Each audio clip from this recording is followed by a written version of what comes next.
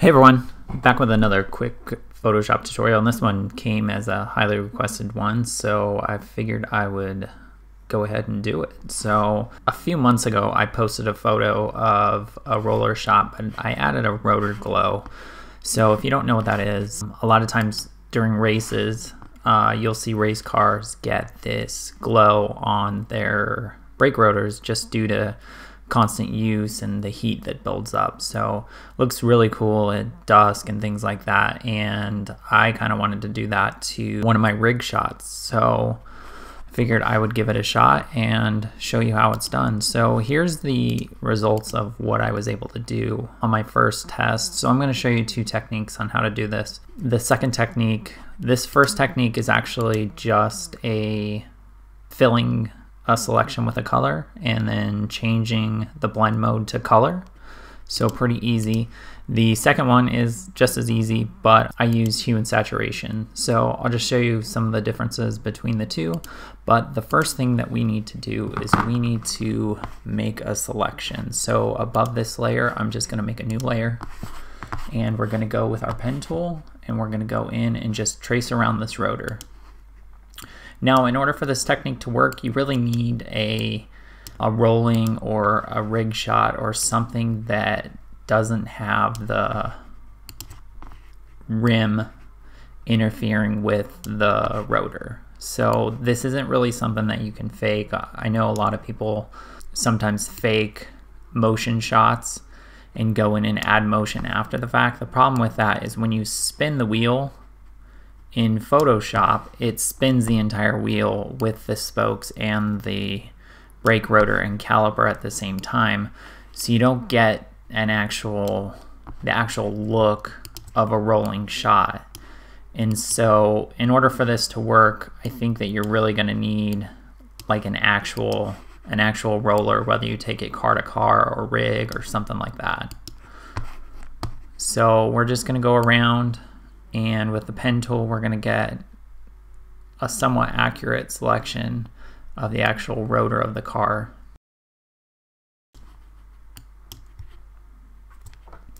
So now that we have that selection completed, we're just going to right click in it and click make selection. We'll just keep 0.5 feather pixel, and then we're going to go over here, we're going to go to our colors, and I think we just want to get kind of a nice orange color. So on that new layer with the orange color selected as our foreground color, we're just going to hit Option or Alt Delete, and that'll fill that layer. So as you can see, that looks awesome. Totally real. Just go ahead and save it out, send it to Instagram, and you're good. Actually, what we want to do is come up here to this blend mode called color, and you can see when you back out, actually looks pretty good. And if we bring up our reference image, you can see that we have pretty good variation in lights and darks, and I think we're pretty good. The other thing you can do is if you want to change the color and add some variation, you can make a duplicate of this, and you can go over here. Let's say you wanted to add a little bit more red. You could go there, hit Alt Delete, just kidding. Command click this first and then hit Alt Delete. And what you can do then is, if you want, you can go in and put a layer mask on that and grab your brush tool,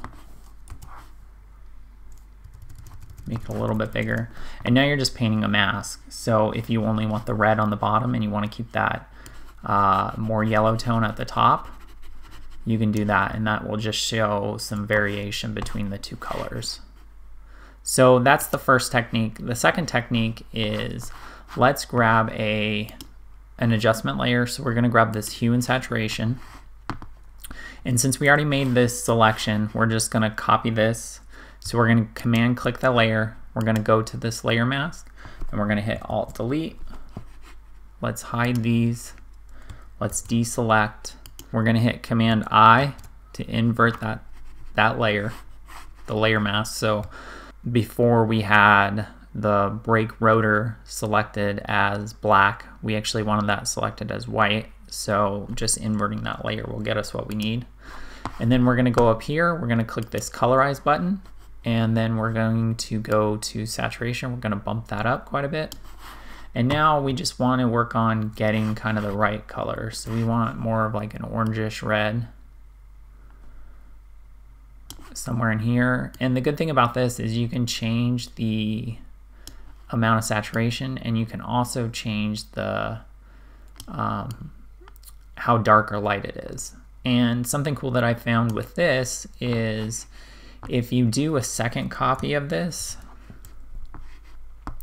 and you start playing with some of the blend modes, you get some of those like hotspot variations, and that may be too much. So what you can do is you can pull back the opacity, and then you can also change the color on the second layer.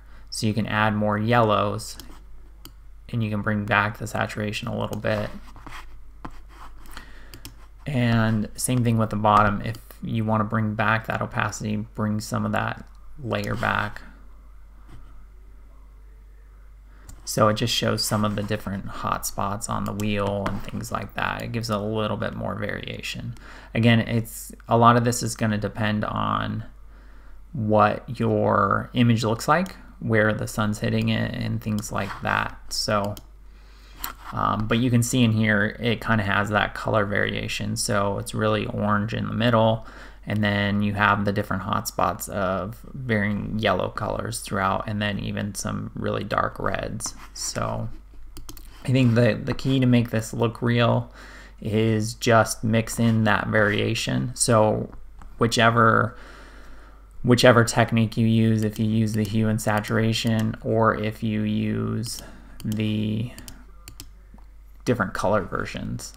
Again, just a really quick tutorial. It's actually a really easy technique once you have that rolling source image. So hopefully this video helped. Hopefully you liked it. If you do, make sure you hit that like button. And if you haven't already, please hit that subscribe button. Until next time, take care.